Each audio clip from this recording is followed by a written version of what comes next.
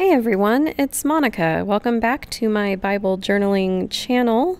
Today is Wildcard Wednesday, and lately on Wildcard Wednesday, I've been making my way through my Bible and making use of the Bible margin art templates that I had created.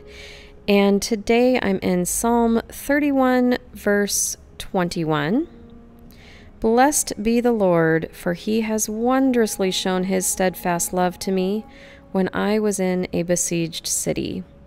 So here's a quick look at that template that is still available over in my Facebook group in the files section. You can download it if you'd like to use it in your Bible. And let me just share with you how I used it in mine. So I simply traced the lettering that I had created into the margin, and you might notice that I actually scooted it downward on the page, and I did that because I had some extra room at the bottom of my page, and all I sacrificed was the reference Psalm 31:21. So you're not going to see that on my actual Bible page, which is just fine with me because I am going to accent the verse itself on the page anyway. So I felt like, let me just get that off the page so that I can get more of these buildings drawn across the bottom of the page. So you've seen this template before if you've been keeping up with me here on YouTube. And basically I just drew a city that was besieged, that was under attack. And I don't know about you guys, but for me, this concept of steadfast love from the Lord is hard. If I am honest, it is hard for me to understand how it's possible for such a good God to love me in such a steadfast way. His steadfast love never fails. He never gives up on us. It doesn't fade over time. It doesn't fade when I do something really stupid and sin against him. It doesn't matter. His steadfast love is with us. And in this verse specifically, I'm continually reminded that when our lives feel like we are just in the midst of attack, he's there with us and he is showing steadfast love to us. God is love. He is there. His steadfast love is present. And I don't know about you guys, but for me, that's just a hard one to really grasp a hold of. And so I am taking several weeks here to go through my steadfast love templates that I created, because I just feel like it's a lesson I need to learn, and it's a truth that I need to really make foundational in my own life.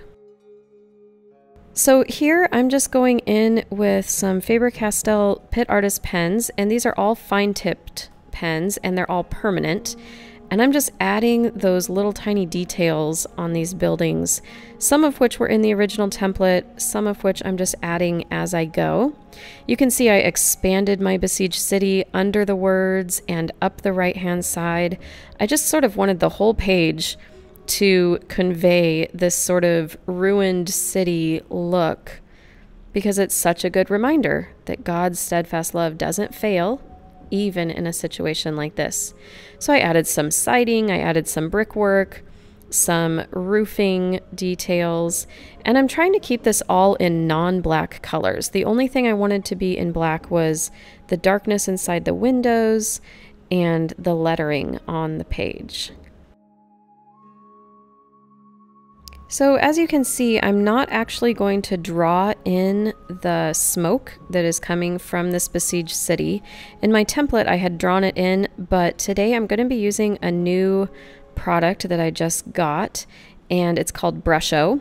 And I'm going to be using that to create some kind of fun, smoky effects on the page. So stick around and you can see how that goes for me.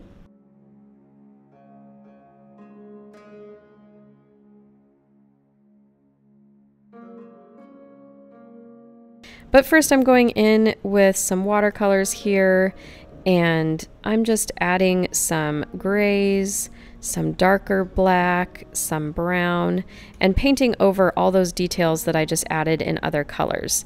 And what that's going to do is just sort of darken up this city and make it look a bit less cheery and inviting.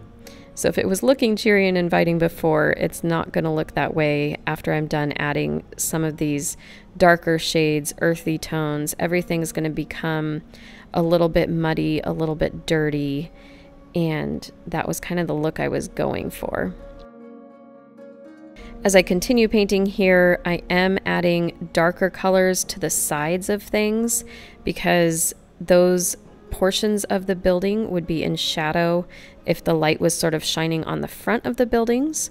And so I am trying to be somewhat conscious about my light source here, just to really give some depth and help our eyes interpret these buildings as three-dimensional objects instead of two-dimensional. But I'm not being super careful about it. This isn't a difficult technique here. You can do it in your own Bible.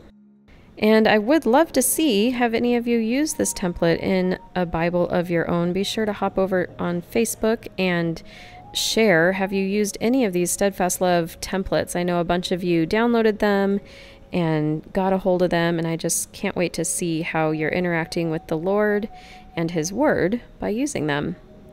So here's the Brusho I was talking about. It's sort of a crystalline version of watercolor, and so what I'm doing here is adding some water to the page, and then you sprinkle this on, and the colors are not solid. So I'm using brown and black, but you can see there's orange in it, there's blue in it. And one thing I learned when I experimented with Brusho in the Bible on a page that has not been prepped is that you do want to sprinkle it on and dab it off really quick. Otherwise, certain colors in the Brusho do like to bleed through the page. So I tried to be as quick as I could there, and I think I got a couple spots on the page behind, but nothing that is going to get in the way of me creating on it later. I just added a box around that verse that I had mentioned before, and I had a great time with this page. I hope this blessed you as much as it did me, contemplating those times in our lives when we are in a besieged city, that God's steadfast love never fails. Let's cling to that truth and jump into the Word of God. It is amazing.